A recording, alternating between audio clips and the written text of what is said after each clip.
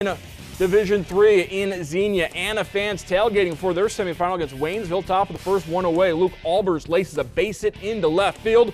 Good for a rocket single. After a strikeout and a stolen base, Spartans pitcher Troy Black strikes out Aiden Ensley to end the threat. Bottom of the first, Spartans with a man on second, one away. Bryce Linkus liner at third baseman Colin Webker diving catch to perhaps save a run after a walk, 2 on and 2 out, but Alex Brinkman strikes out Jeremiah Stillwell to get out of the jam. Top of the second now. Waynesville's Black cruising, gets the strikeout on Devin Webker, a 1-2-3 second.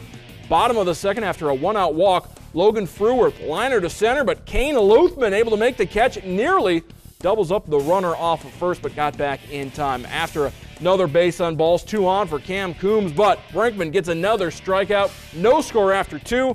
Waynesville goes on and gets the victory, 4-2, ending Anna's season in the regional semifinals. So with both Anna and Van Wert falling in today's action, no local teams left in the D3 playoffs. Tomorrow at Alida will be Genoa against Huron, while in Xenia, Waynesville takes on Summit Country Day.